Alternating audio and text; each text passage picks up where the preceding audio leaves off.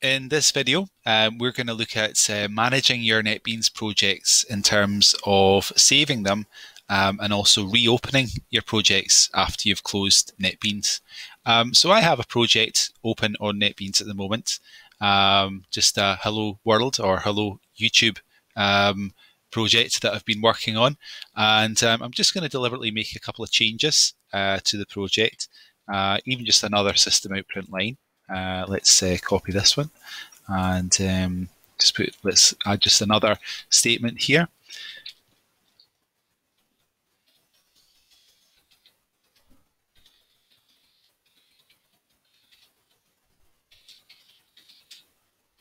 Okay, so just a couple of example statements there. Now, because I've made a change to this project, I should be able to save it using the Save All feature, the Save All option in Netbeans. This is the way that I would recommend to save your projects.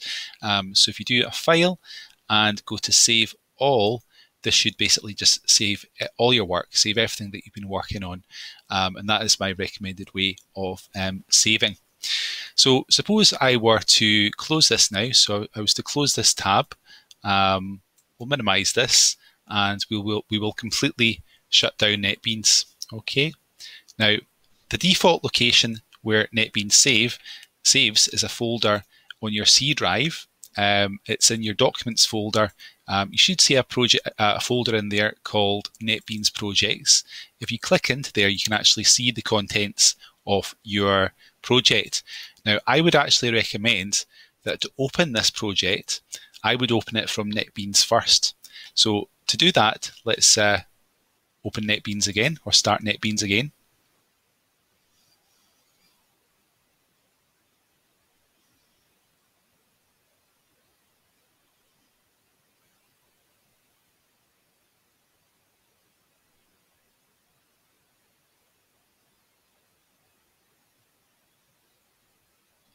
Okay, and yeah, it's easy enough to reopen this project because I can just navigate, delve into this project folder, and I can gain access to my file.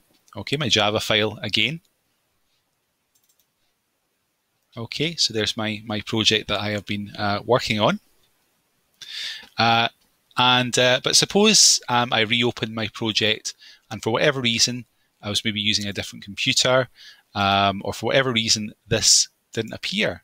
Okay, so if I was to say, for example, if I couldn't see this project here, what I could do a file and open project. I could navigate to the folder in which my Netbeans projects are being saved, which is in Documents, and I can just double click or click on my project and then click Open Project to reopen my project. Okay, and if I just drill down into the directory structure there, I can double click into hello youtube.java and I can run this project again and can continue working on it. Okay, that's the end of this video. We'll see you again next time.